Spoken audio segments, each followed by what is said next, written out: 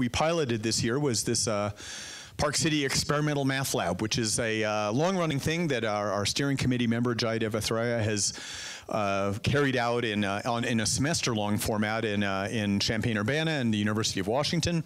And we thought we'd give it a try here, focused on people from the undergraduate program, but really ultimately to try to perhaps also get people involved together from various groups.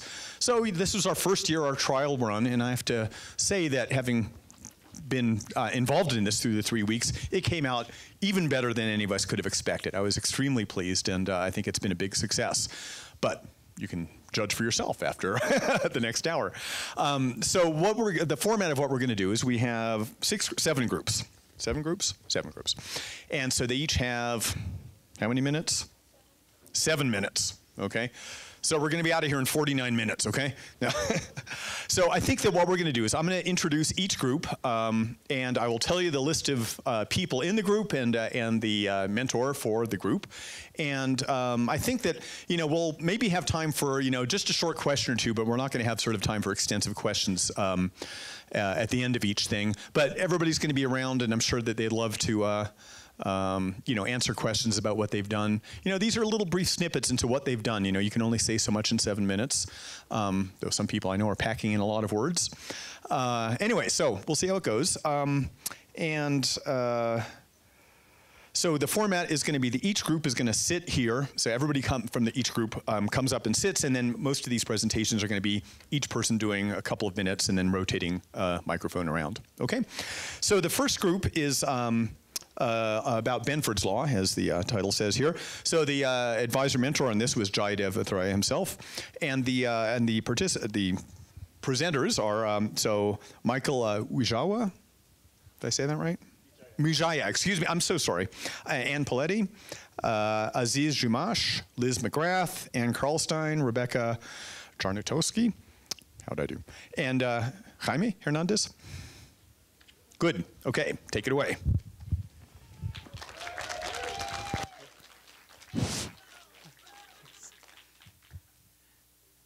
Hi, everybody. Can you hear me? Okay. So my group examined various sequences to try to decide if they satisfy Benford's law. So I figure I'll start with what Benford's law is, and then I'm going to pass to my team members to talk about what we did. So, closer? Okay. So let's start with the sequence of powers of 2. The catch is that I'm only interested in the first digits. So after 1, 2, 4, 8, and 16, okay, instead of 16, I'm going to keep just the 1. Instead of 32, I'm just going to keep the first digit of 3, and so on. So that's my sequence. So the question will be, what is the frequency of the digits, right? If I start computing the first 10,000 digits, how many of those, what proportion of those will be digit 2, which one will be digit 7, and so on.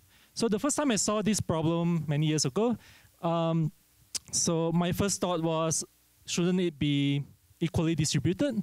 Shouldn't the digit 1 show up about 1/9 of the time? Well, I was wrong. So if you look at the first 10,000 powers of 2, roughly 30% of those would be digit 1, starts with digit 1, and about 70% will start with digit 2. Okay, and it keeps going on until you get to digit 9, which is pretty small. And here I drew a curve I superimposed the curve to suggest that there's some law governing the distribution. And oh, by the way, this is an example of a sequence that satisfies Benford's law. So if you look at the first digit of the sequence satisfies Benford's law, when you look at the first digits, the first digit 1 shows up about 30% of the time, digit 2, 17% of the time, and so on. Okay, so how can we prove that a sequence satisfies Benford's law? So of course we need a mathematical way to extract the first digit. So there's a lot of stuff here, but just focus on the one in blue. We are going to take the log base 10 of this number, and then we take the fractional part. Okay, I'm going to show you why this works. So look at this table. I wrote down the numbers that start with digit 1, and they are of varying magnitude. So I have 1 digit up to millions. If you look at the log base 10, the integer part is just going to measure the number of digits. So I don't really need that. So I'm going to take the fractional part.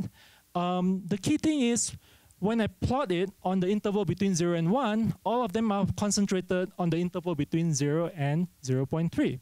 So if I do the same thing for digits, the ones that start with digit 2, they are all concentrated between 0.3 and about 0.47. I can keep going, right? If I keep going, the ones that start with digit 9 is near the end, and the interval is pretty small, okay?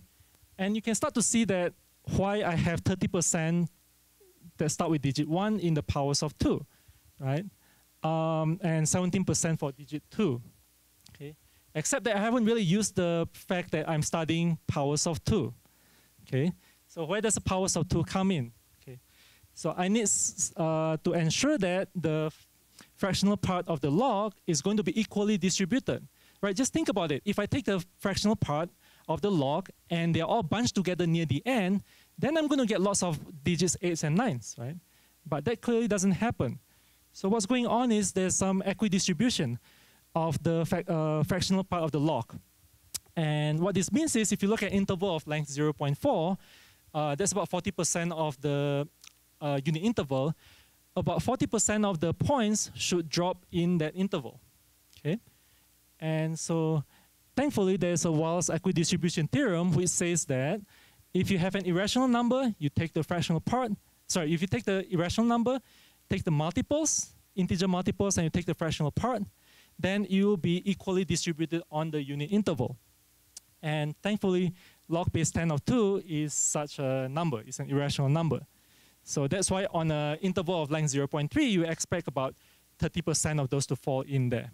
Okay, that's why Benford's law holds in that case. So I have a more exact formula for the length of the interval, but now I'm going to pass to Anne.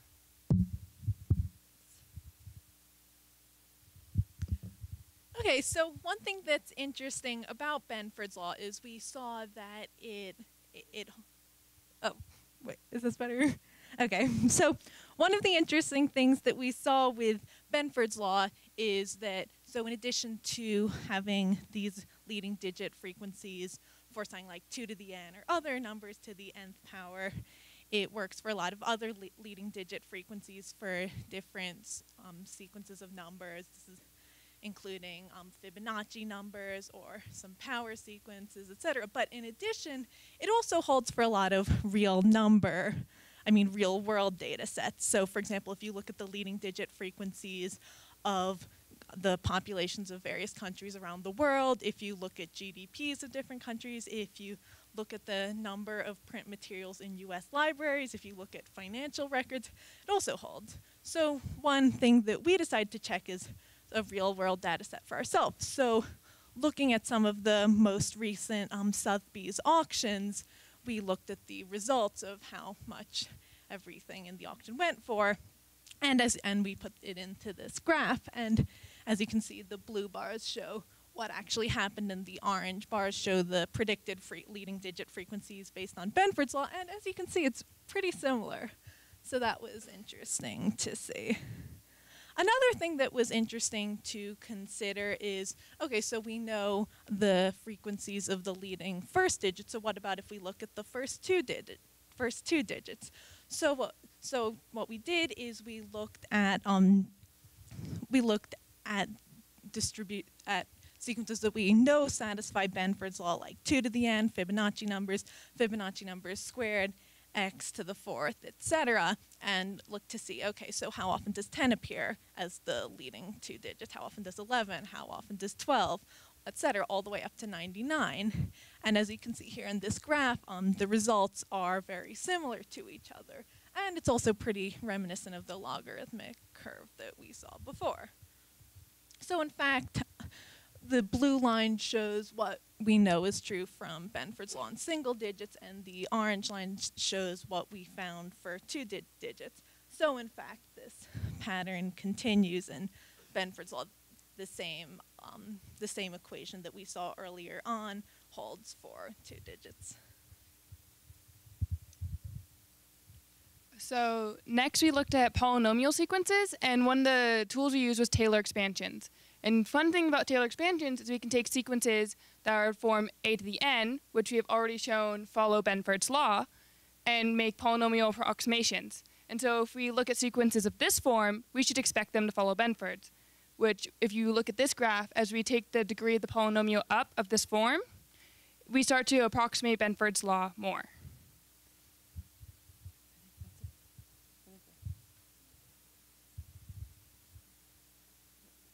So overall, what we learned was basically that some sets do follow Benford's law, some don't. For example, powers of different bases seem to follow them, but some examples that don't follow are really low degree polynomials like degree 1, or the appearance of letters in the English language where we represent letters as A equals 1, B equals 2, and so forth.